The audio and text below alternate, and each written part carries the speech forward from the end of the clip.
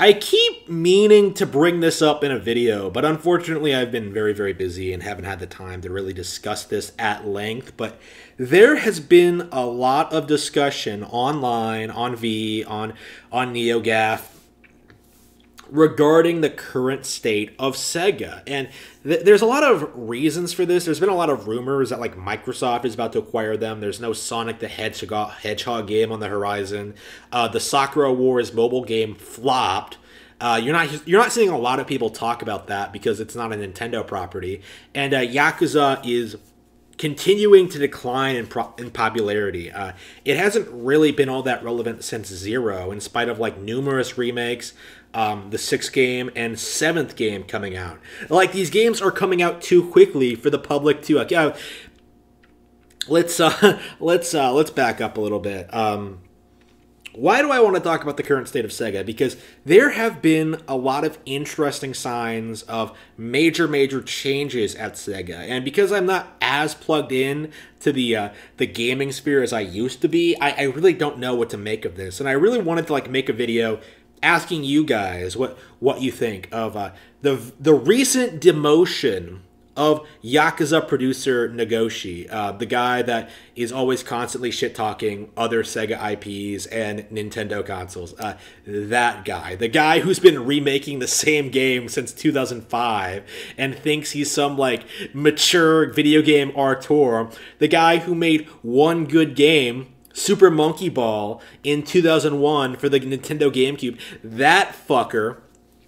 And I've already made a video talking about this, his allegations against Nintendo being a kids console, but being demoted at Sega, a lot of people try to damage control this. A lot of people try to say that, like, oh yeah, he didn't like the business position, he wanted to step down and focus on game development, he just wants to make more Yakuza for you guys. But I think there has to be something more to it than that. Like, I think this is another Kojima situation in which someone was promoted due to their success with a specific franchise, tried to do something else, and then failed spectacularly. And in this case, and I really do feel this way, I think it might have had something to do with the Sakura Wars mobile game. This isn't something that is openly being talked about because, like I said earlier, this isn't a Nintendo situation, right? You have people pretending that Pokemon Go is a bomb somehow. Sakura Wars was this massive mobile game for Sega that they poured something like $30 million into. And because the IP has been dead and irrelevant since the Sega Saturn, it completely bombed. It lost Sega a bunch of money. Their refusal to put the game on, to put like the PS4 version on Switch, really cut into their audience, and they bled money. And now it seems like they're in a very bad position. And with so many of their development studios like turning their nose up at, including Yakuza, refusing to develop for Nintendo Switch for no reason, it just stands to reason that like Nagoshi kind of got into trouble with Sega execs. It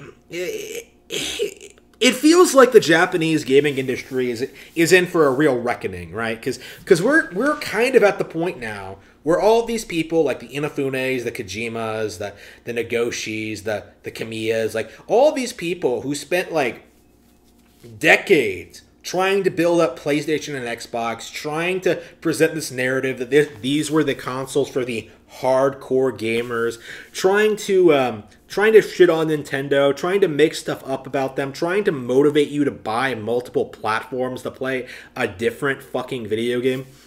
Like, these people, they're getting old. They're getting tired. They haven't produced anything of value in Kamiya's case since The Wonderful 101. Like, a game 10 years ago almost. Will be 10 years ago. Will be 8 years in September. 8 years since he's produced a new game. Like, can we really continue to expect these people to be held up as, like, beacons of creativity in the industry?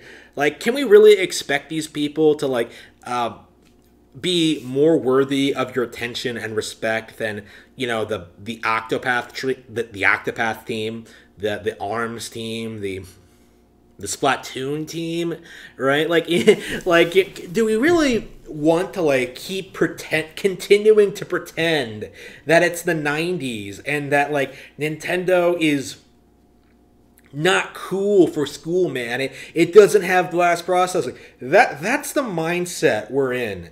Like, these people are still trying to kill Nintendo, and in the end, Nintendo outlived all of them.